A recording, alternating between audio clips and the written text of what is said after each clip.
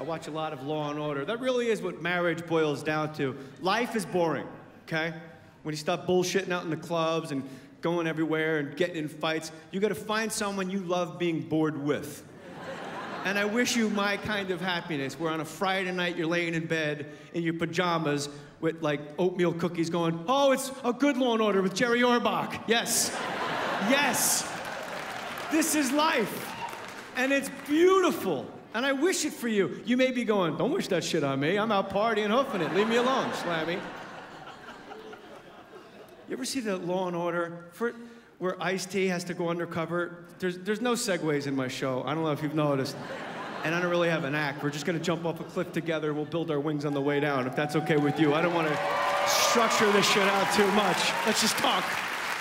And everything I tell you is true, okay? You ever see the Law & Order episode where Ice-T has to go undercover to break up a ring of gay black athletes? Yes? Yes, it's the strangest episode ever. It's like somehow like the star quarterback is having sex with like another team's star running back, and Sam Waterston's like, is that what we're doing, Your Honor? You know, I think this is my first time doing Sam Waterston. Every time Sam Waterston, Jack McCoy would get upset, he'd wiggle his bangs at the judge, Your Honor? Is that what we're doing with the Constitution? Blowing our noses with it and letting quarterbacks have butt sex with running backs, Your Honor? So they send Ice-T, being the only black person on the show, to go undercover to break up the gay black athlete ring. I don't even know what the crime was, but I'm riveted. I'm glued to the TV. I gotta see how this plays out. Is Ice-T gonna wind up like blowing a guy? He's OG, original gangster. They're gonna wind up tricking for him? Like, I don't know what's happening. So like halfway through the show, they have all photos of like all-pro athletes, football guys up on the big board in the squad room, and Ice-T just walks in with a floor-length leather coat and he points to one of the guys. He goes, yeah, Jesse McDaniels, he's on the down low. And then he fucking leaves. He's done. Like, that's his undercover work for the episode. There's no recordings. There's no paperwork. He didn't take any photographs. He doesn't give it. He just walks in. He's on the down low.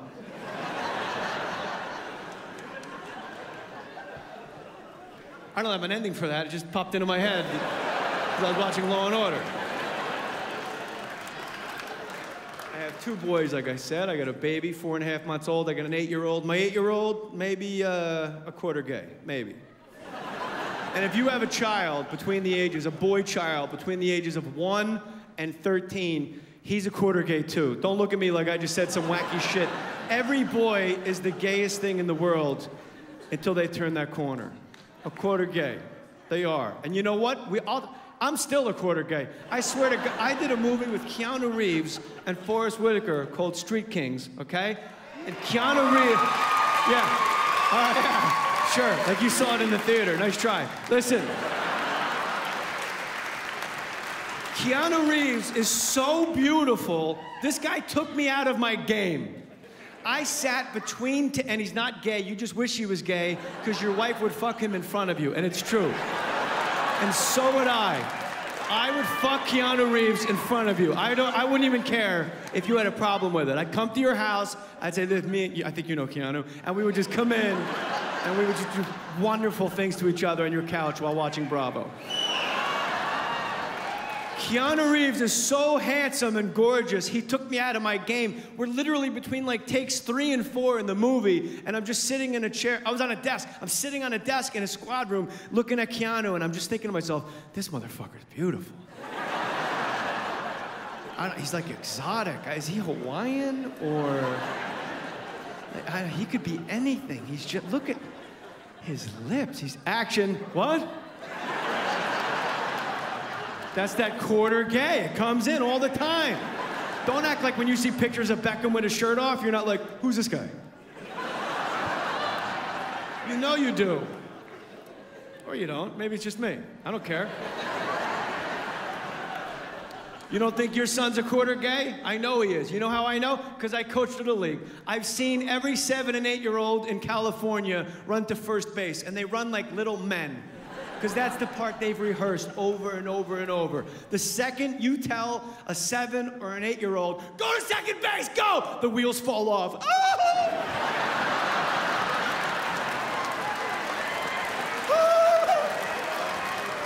Their hat flies off, they go back and get it.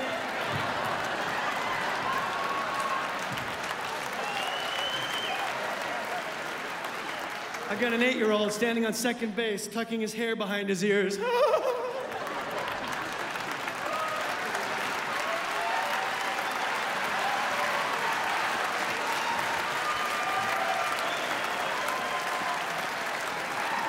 Get down on it. I'm like, how the fuck does he know the words to that song? Ever have a sleepover with your son's friends? That's the gayest shit that will ever happen in your house. You hear them all night long. You set up like a tent in your living room and you just...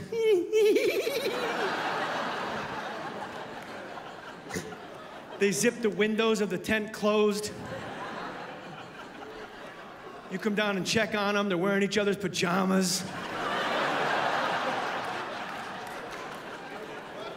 My son's wearing SpongeBob bottoms and a Lightning McQueen top. Neither of which he went to bed in. I put him to bed as a New York Jet. I put Wayne Corbett to bed, and all of a sudden he's got SpongeBob bottoms, Lightning McQueen top, and they're all mixed and matched. One kid's got no shirt on at all. He's outside the tent hustling.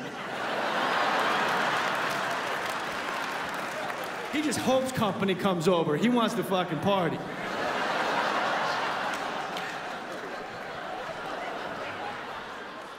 Like a little Tracy Morgan. I was like, I'm gonna get everybody pregnant.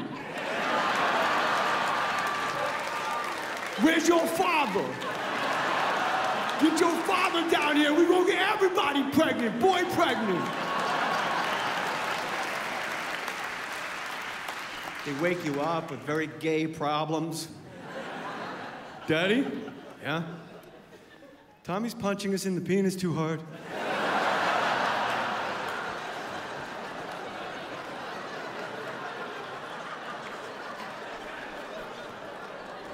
You tell Tommy I said knock it off. Okay, thanks, Dad. And he runs out of the room. I try to go back to bed, but I can't because as I'm laying there with my eyes closed, I can only think of 2 words. Too hard.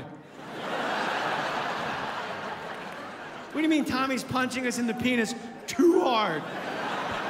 You know when you go camping with your buddies and you're punching each other in the dicks, having a good time? You know when you're out with your pal, like you're driving and you're halfway through, Riverside, and you reach over, you just start punching him in his dick, just goofing on, and he reach over, starts punching you, and Tommy doesn't do it right. It's like, hey, Tommy, we get it, you're a top. Relax, okay? You're in charge. Tommy is ruining the sleepover because he's not punching us in the dicks the right way. I fall asleep anyway, because I don't care enough about their shenanigans to stay up. I don't know if you've ever been woken up by someone else's kid, but that will scare the shit out of you. Because whenever you look, your own kids will scare the shit out of you. Like when they come to you at 4 in the morning like, Daddy, you're like, oh, God! You grab them by the throat, and you're like, oh, this is bad. You gotta put them to bed, give them like 4 Benadryl strips, tell them it was that was a bad dream you had, where Daddy grabbed you by the throat. Benadryl is like Jägermeister to 5-year-olds, in case you're wondering. A mother's little helper. I hear, Mr. Mohr, Mr. Mohr, Mr. Mohr, and I look over, and it's that kid with his fucking shirt off. He's standing next to my bed, Mr. Mohr, and I'm like, hey, it ain't that kind of party, little man. And I'm waiting for Chris Hansen to walk out of my master bathroom. Wanting him a shame right over there. To Catch a Predator, that is the best show on television. It's a great show because they catch predators. But it's also a fascinating show to me because the 2 most important things Chris Hansen has to say is the word seat, because he tells each sex offender, have a seat over there, and he has to say the word sex, but neither one he can pronounce. He comes out and he goes, "Want to have a seat right over there." It sounded like you came here because you wanted to have sex. And the child molester's like, I don't know what the fuck you're saying, sorry. Are you Tom Brokaw? Why do you talk like that? Every guy in To Catch a Predator says the same thing. I'm here to save him. I came here on the internet, I was talking to him, he's 14, and I came, and then the cameras come out and they're like, no, no, no, I'm here to save his life. He shouldn't be on the internet soliciting sex. And Chris Hansen's like, did you bring the wine coolers? And he's like, yeah, I got them right here. But listen, let's not get off track here. I'm here, did you bring your condoms? Yeah, they're right next to the wine coolers. But I came here to save his life. Where's that one psychopath predator? We know he's out there when Chris Hansen goes, why don't you have a sheet right over there? And the guy goes, are you his dad? You're cool with this? I came here to fuck a 14-year-old. Are we good? These cookies are amazing, by the way. I don't know if you know your son can bake. Oh, cameras? Holy shit, did I just hit the fetish jackpot? Are you out of your minds? It seems like you came here for sex. Yeah, I want to fuck a 14-year-old. Where is he? What are you doing here? No, they all wiggle their way out of it. I got way off track. The kid goes, Mr. Mohr, he's got no shirt on. I go, what is it? He goes, Jesse peed on us. And I look, and this kid has a giant piss stain on his quad.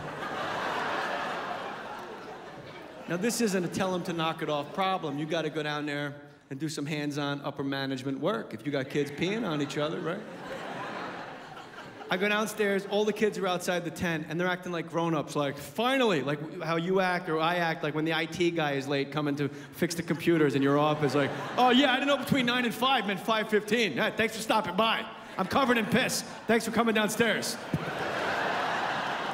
They're all outside the tent in their mix and matched pajamas, and they all have giant spots of piss on them.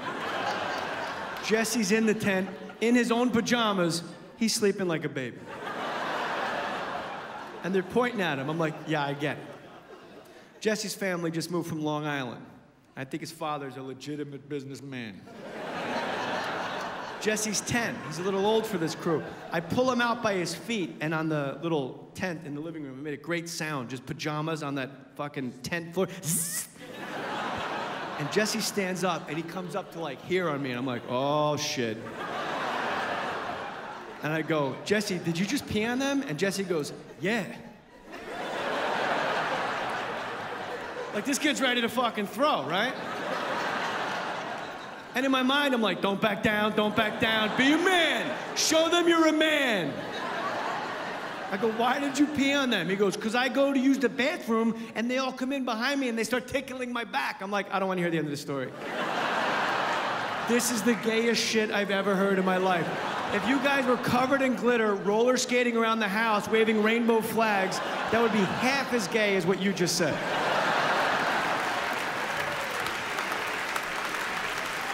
I hope my son is gay. I'll be honest with you right now. God bless him. I'd be so happy and proud that he was mine and my wife's and not some asshole family would try to yell and beat it out of him. I'll tell you one thing. If he's my son and he's gay, we're gonna have one rule. You're gonna come out of the closet early and you're gonna be real gay.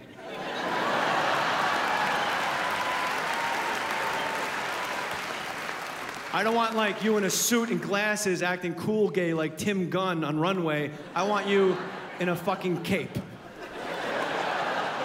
I want Hermes sneakers, Louis Vuitton backpack, roller skating to school with Anita Baker on the headphones. If you're gonna be gay, mean it. And I'll be like, that's my son! Look how gay he is!